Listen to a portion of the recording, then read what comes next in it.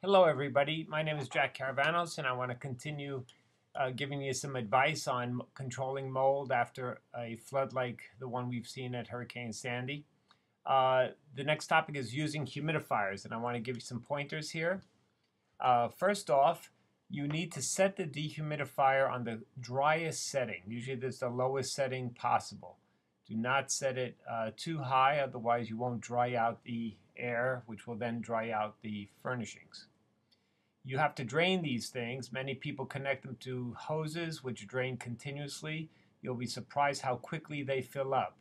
If the unit is not working, it's not dehumidifying, so you got to make sure to drain it. Make sure the exhaust is pointed to the wettest part of the home. The exhaust, the back of the unit, shoots out generally hot, dry air, and you want to point this to the wettest area of the home.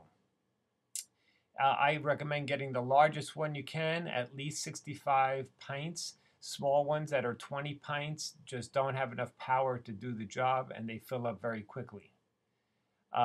You should use one per room, in general, one even in a closet, but one dehumidifier in a large basement will just not do it fast enough. You should also elevate it if possible. You want the air to circulate around these things and not just put it in a corner up against the wall.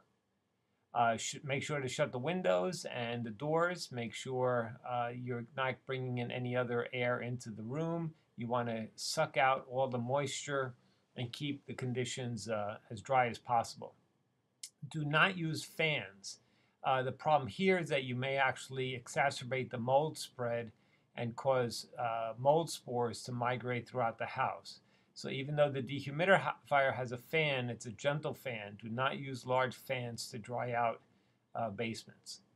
And finally, I want to remind you that concrete and other high-density materials take a long time to dry. You need to make sure the subflooring, the wooden flooring, all high-density materials are totally dry out before you rebuild. Otherwise, you're going to have a large, expensive mold abatement on your hands.